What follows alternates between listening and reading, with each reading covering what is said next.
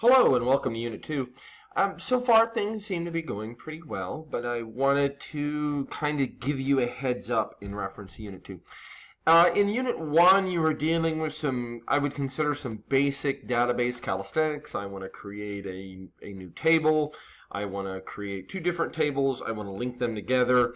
And then I'm going to create a query, and that query is going to allow me to pull different items of classes and teachers, and great. And, you know, people ask me some questions in reference to that, and we fielded those, and it seemed to go pretty well.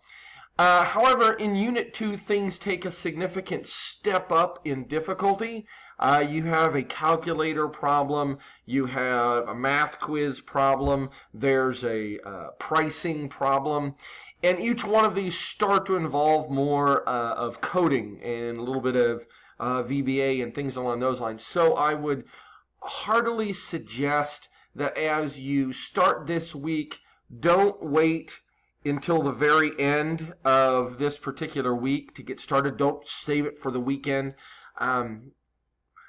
You might have more questions, you might need more tips, and I'm much more responsive to my emails during the week, and there's a little bit of lull between Friday and Saturday, and I want to try to be as responsive, and I'll try to be more responsive during that time, but there might be that delay, and then I might give you a response, and then you might have to work a little bit more on it, and then that would turn around and cause you get to more towards the due date. So if you're working a little bit ahead of schedule and there's a little bit of a delay before there's a response, because I usually have 24-hour response time, what will then happen is you'll be able to then react to what I tell you.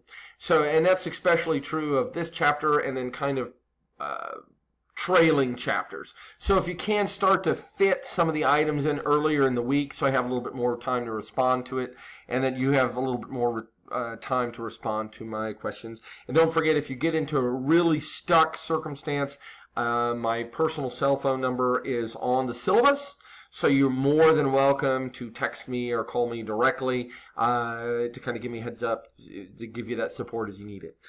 So without much further ado, welcome to Unit 2, and we can certainly get this started. Thank you very much for your time.